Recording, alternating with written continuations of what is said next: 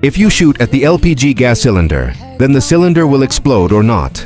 In the past, food was cooked on the clay stove, but today, in every household, there is this LPG gas cylinder that our moms used to cook.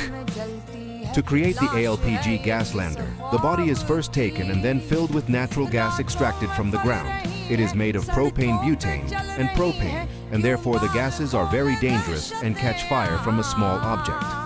So the body of the LPG gas cylinder is made of high-carbon steel, which makes it very serviceable.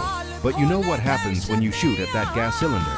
If a crazy guy pushes the trigger with his gun towards the gas cylinder, then the gun shot towards the gas cylinder starts moving at 2,700 kilometers. As soon as the bullet hits the cylinder, then the bullet. Because of the speed of very high, a spark will arise, and then that. The bullet will hole in the cylinder, and the cylinder will start coming out of the gas from the bullet that created the spark.